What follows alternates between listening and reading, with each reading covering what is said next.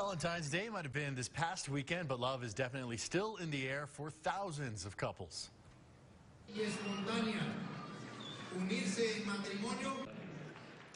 More than 2,000 couples were married at the same time in Ciudad Juarez. The Matrimonio Colectivos event was held at a gymnasium, and among the couples were dozens of migrant and same-sex couples. Now, one of those couples says it's a sign the community is becoming more accepting. Like with everything, it can be difficult day after day to achieve acceptance. Today I can say that my experience in my personal life, it definitely benefits me, and I've seen a lot of changes in society's acceptance. And by the way, the event also broke the national record for more couples married at the same time.